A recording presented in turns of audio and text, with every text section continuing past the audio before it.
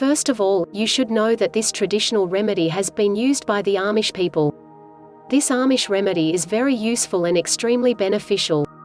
It will supercharge your immune system and improve your health in general. And the best thing about this remedy is that it's made by easy available and all natural ingredients. So it is completely safe, without any side effects.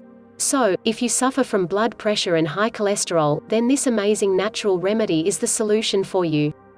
Note, as we said, this remedy is very simple and easy to make. You just have to follow the simple instructions. Here's what you need to do. You'll need the following ingredients. 1 teaspoon of lemon juice.